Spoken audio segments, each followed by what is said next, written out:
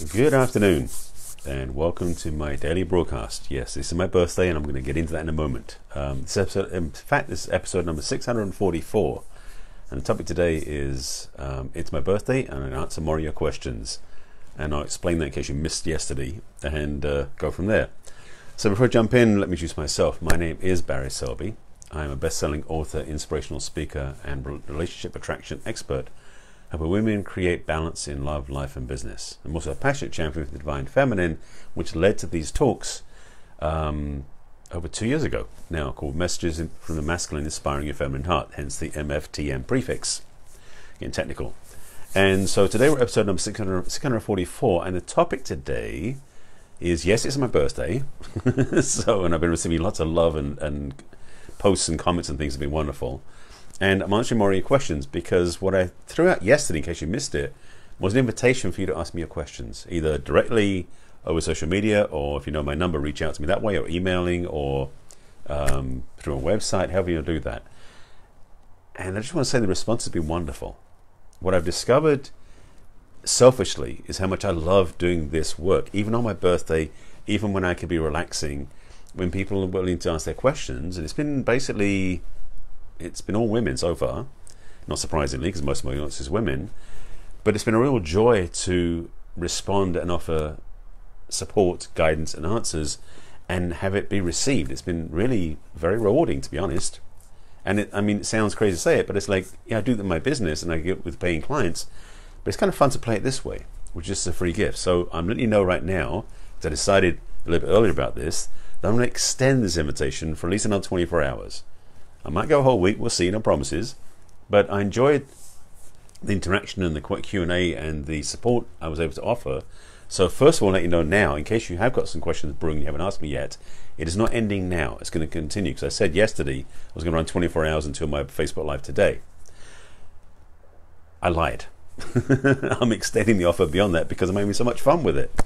And I'm going to speak to a couple of questions that were asked, if I remember them correctly, to provide you with some insights from what I shared back in response to what they said, because some of the questions that were asked, frankly, are pretty universal.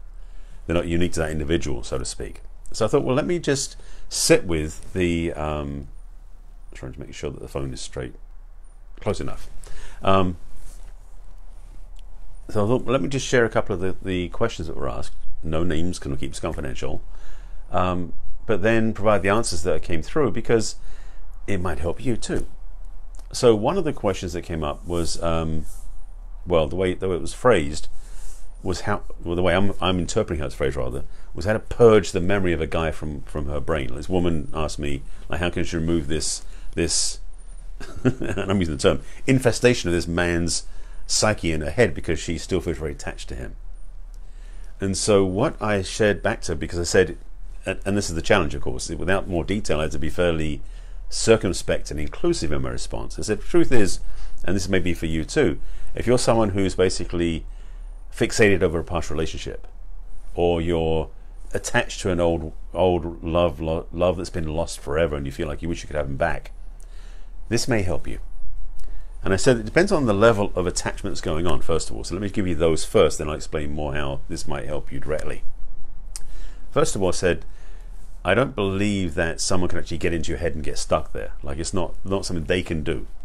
You may have embedded them in there, but it's not up to them, it's up to you. Because first of all, I want to remind you and her that you have power.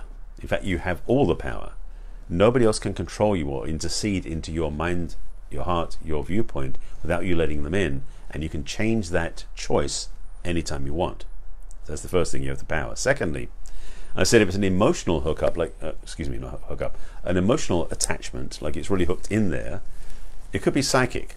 And if it's psychic, then there are things you can do known as, there's a thing called cord cutting that I've learned some skills with, and there are people out there that teach it much better than I do, and you can find it online how to do it. I can explain it if you need help with it.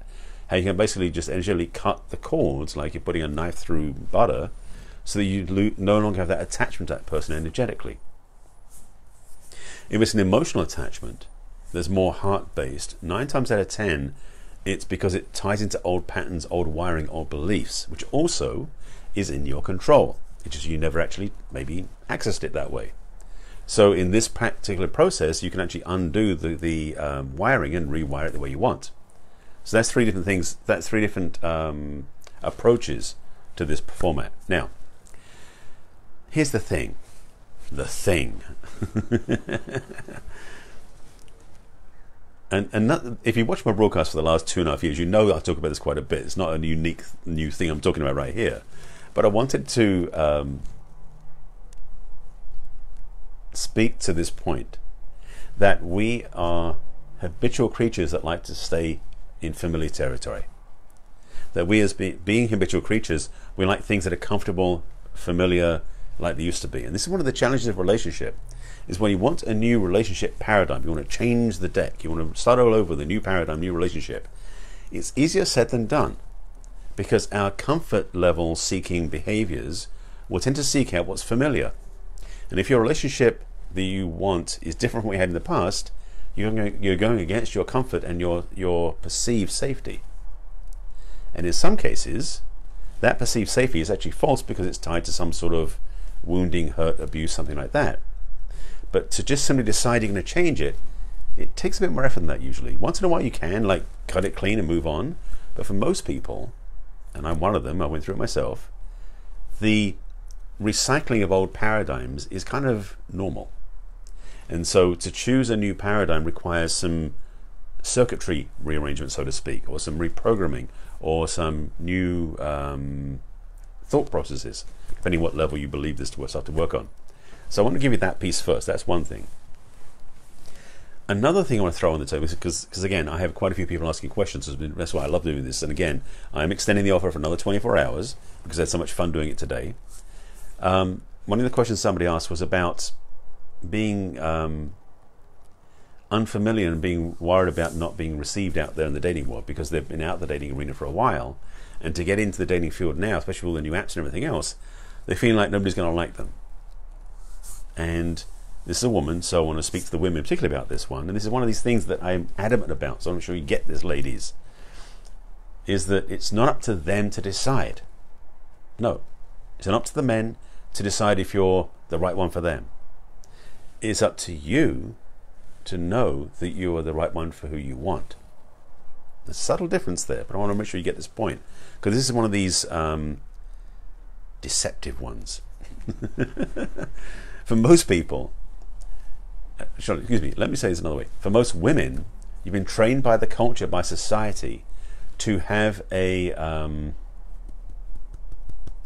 let's say it another way. You've been trained by society to basically put up with what you get. Yes, I'm outing people this way. And part of that is because the culture set up for men to think they're in charge. Think they're in charge. You get my point here. And this paradigm, this paradigm, the way things set up where men seem to decide and women don't get to choose, is utter bullshit. Let's be blunt. Ladies, you have all the choice, all the power, all the control you want. If you don't want the man, you don't want a certain sort of man, you can change your choice anytime you want. Thank you, Della. Nice. Thanks for the wishes. I've been having lots of those today. I've been receiving lots of love and lots of support and lots of things and lots of questions that I invited since yesterday about relationship stuff. So that's why I'm talking about this today, because I'm extending my invitation for another 24 hours. For people who want to ask their questions is my gift. It's been too much fun. I couldn't not do it, even on my birthday. So yes.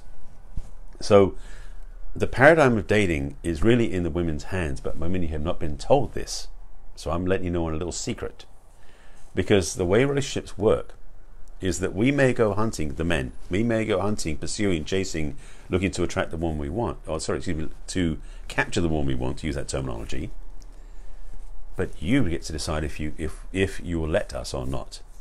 Ladies, you have a lot more power than you think, and I want to remind you of this again and again and again. That's why I do all these talks, is that you have the power, always. It's not up to the man to decide. It's up to you to let him in.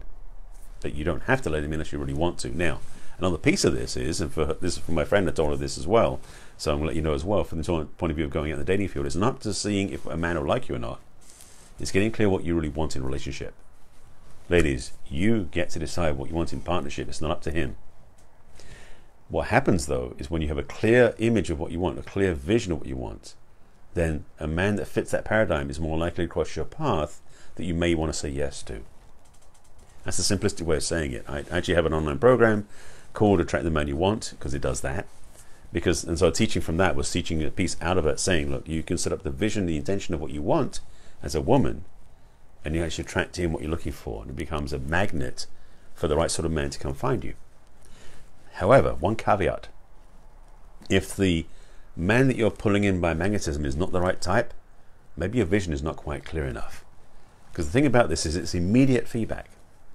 If your vision is aligned to where you really want to be, the sort of man you want to be with will show up pretty quickly. Not like in 2 seconds, but pretty quickly. But if you start getting the wrong sort of men showing up for you, you may find your vision is out of alignment. Or, alternatively, your vision isn't strong enough to override your history. And I mentioned that earlier about the history running through, doing these things where you're being comfortable doing the old paradigm.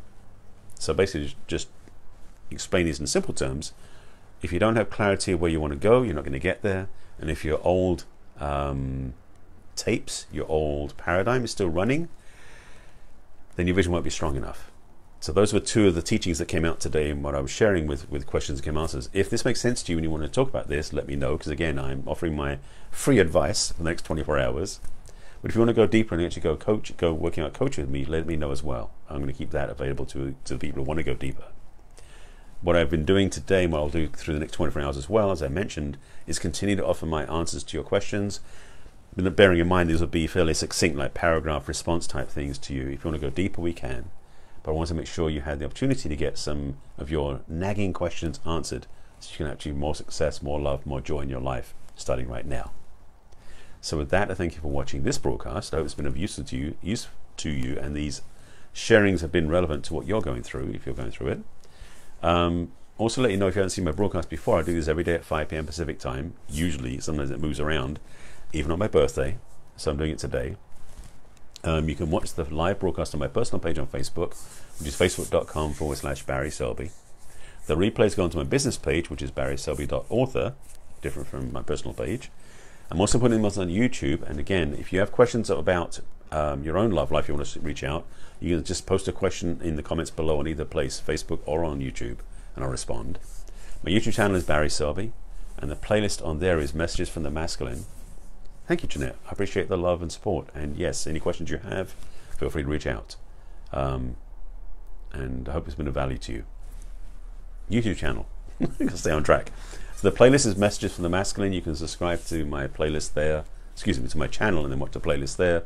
And finally, I have a podcast, but there's nothing. I don't want to promote that right now because you can't ask questions there.